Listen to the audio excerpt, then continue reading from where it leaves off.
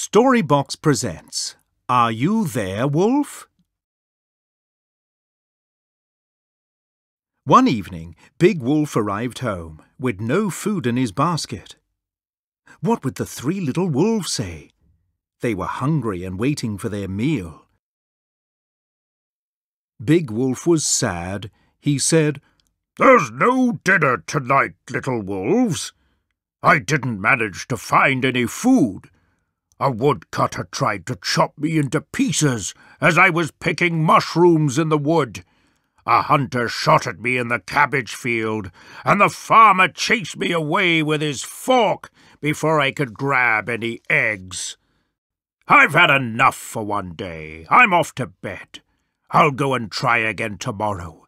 In the meantime, you must not go out. Do you understand?" The three little wolves woke early the next morning. They were very hungry.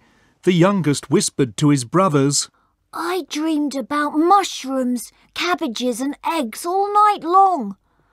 I'm hungry," said the second little wolf. "Really hungry." So the oldest said, "We can't stay here with empty tummies. Let's leave Big Wolf to sleep and go and see for ourselves if we can find anything to eat." The three little wolves tiptoed out, ignoring what Big Wolf had told them. They found some tasty mushrooms in the forest and gobbled them up. They kept watch, but there was no woodcutter about, only his axe and his cap on a tree stump. The little wolves forgot about the danger and sang at the tops of their voices. "Woodcutter, woodcutter, are you there? We're gathering mushrooms, it's only fair." The oldest little wolf shouted, "Look, I've got his axe and his cap. Let's go." Next, the three little wolves explored the cabbage field. The cabbages were yummy. They kept watch, but there was no hunter about, only his jacket and his gun leaning against a tree trunk. The little wolves stuffed themselves with cabbages and sang, "Hunter, hunter, are you there? We're picking cabbages, it's only fair." The second little wolf said in a gruff voice, "Look, I've got his gun and his jacket. Let's go."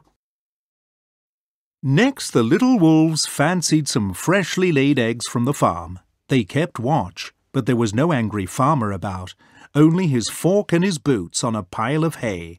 The little wolves sang happily, "Farmer, farmer, are you there? We're collecting eggs, it's only fair." The youngest little wolf said in a squeaky voice, "Look, I've got his fork and his boots. Let's go." The three little wolves rushed into the hen house. The hens got a fright and began cackling to raise the alarm. Soon there was chaos. The woodcutter, the hunter and the farmer were having breakfast together when they heard the noise.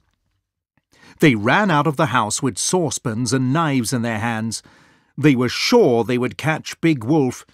The woodcutter cried, "Show yourself, Big Wolf! We know you're in there!" Just then, a terrifying creature appeared at the henhouse window. It was big and hairy, and it howled, "I have a fork, an axe and a gun. Here I come!" When the woodcutter, the hunter and the farmer saw the horrible monster, they dropped their saucepans and knives and ran as fast as their legs would carry them, shouting, "Help! Help!" The three little wolves were very proud of themselves. They came out of the hen house and set off home with their pockets full of mushrooms, cabbages and eggs. Meanwhile, back at home, Big Wolf had woken up. He was very worried when he saw his little wolves were not there. Where had they gone? What if something happened to them?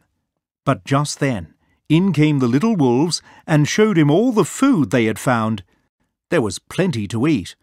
But before Big Wolf let the little wolves sit at the table, he said, "Well now, you disobeyed me. You could have got into big trouble. You managed fine in the end, it's true.